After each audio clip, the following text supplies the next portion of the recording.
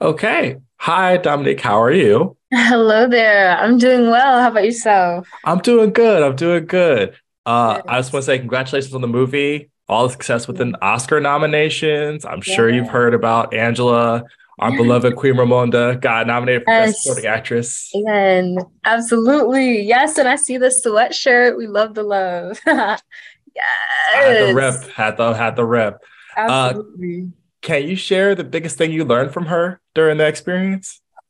Man, the biggest thing I learned from Queen Ramonda herself, Miss Angela Bassett, to take your time. My very first day on set was with the scene that she and I have in the throne room with Riri entering the throne room for the first time.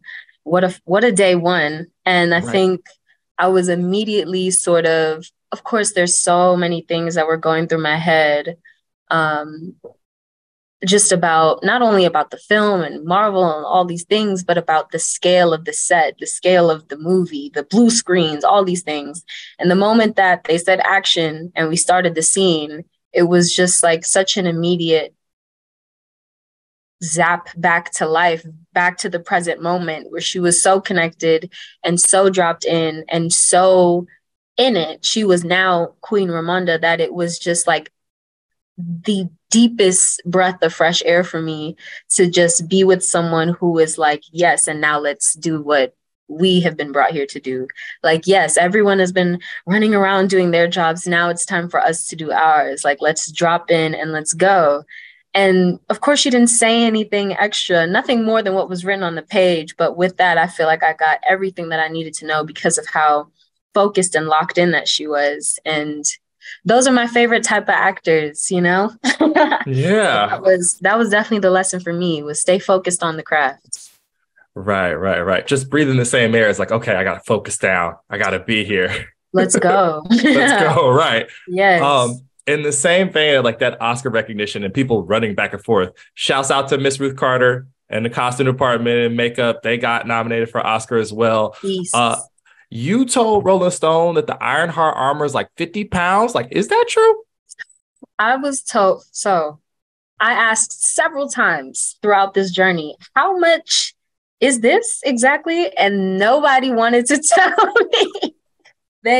I think they intentionally did not, but nobody told me how much this suit weighed until we were like a few weeks, maybe like a month or so into shooting Ironheart, the TV series.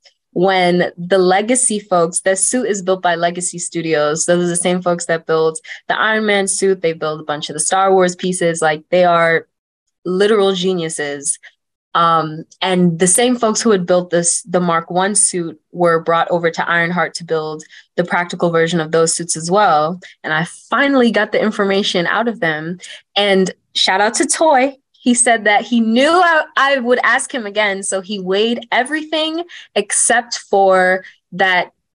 If those who've seen the movie would know that laptop, the tough book that Riri gets from her garage, he weighed all the pieces except for the tough book, and it was 52 and a half pounds. Man, it's always leg Yeah. day. Oh my God. Yeah. Leg day, arm day, everything. Yes.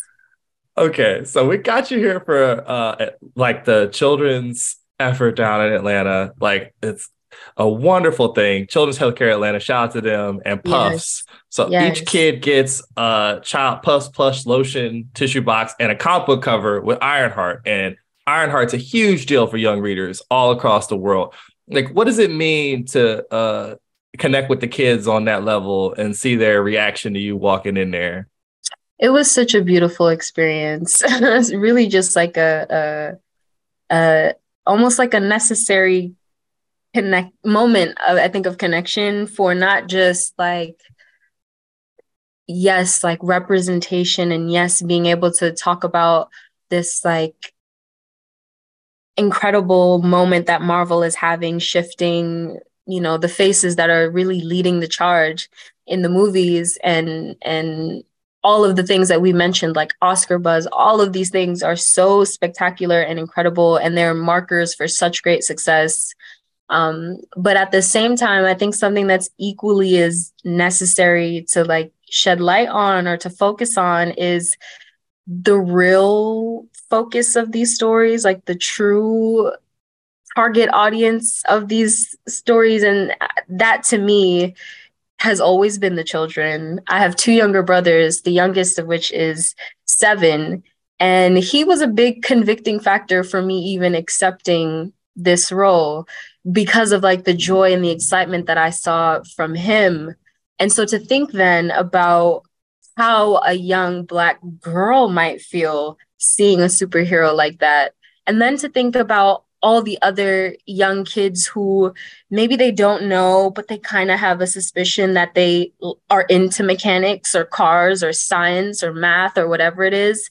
And to get to play a character that represents those things, it was just additional like validation, I guess, or confirmation that this is and could be a good thing.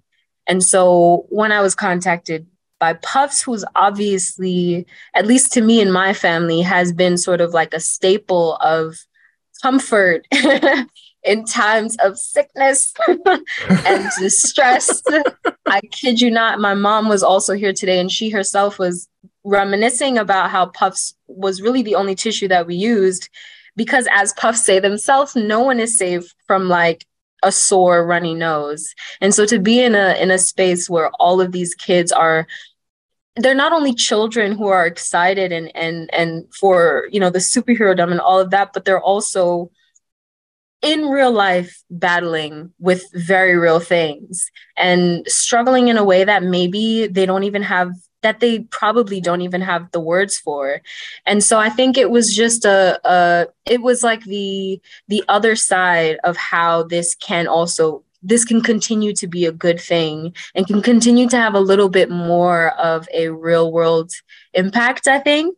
So I think, you know, however I can, if there is a chance that somebody will see that girl who plays Ironheart and feel like they'll get that gust of, yeah, like I can be strong, like absolutely, let's do it. And I think that Puffs and everything that they stand for, the reason why they've been able to maintain like that, the consistency that we now associate with their brand about the soft touch and the comfort, the reason why that has stood strong all this time, I believe, is because they genuinely believe that and put that mission forward. And you felt that and you saw that today in the room with all of these children.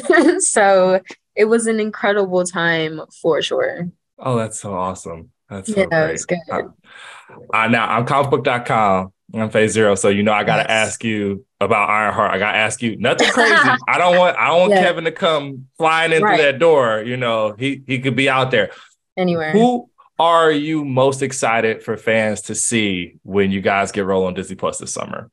It could be Ramos. It could be Alden. It could be you. Who knows? I mean, I'm not done with Ironheart. I'd like some more. So who you got? Who am I most excited for? Honestly, I'm gonna say it's the whole core ensemble.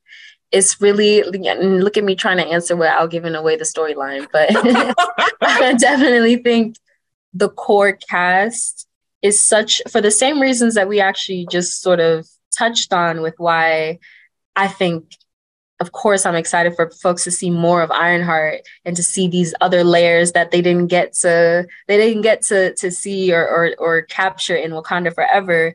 But in that same vein, there's so much more color and experience and love being expressed in this movie, like truly across the spectrum in a way that's real and authentic. And I think that could be, again, a very good thing. And it could be incredibly refreshing for so many people. So I'm really excited for them to see the folks that are leading this show. With the STEM brigade that loves these characters, like Riri was a huge focus for STEM kids all across the world.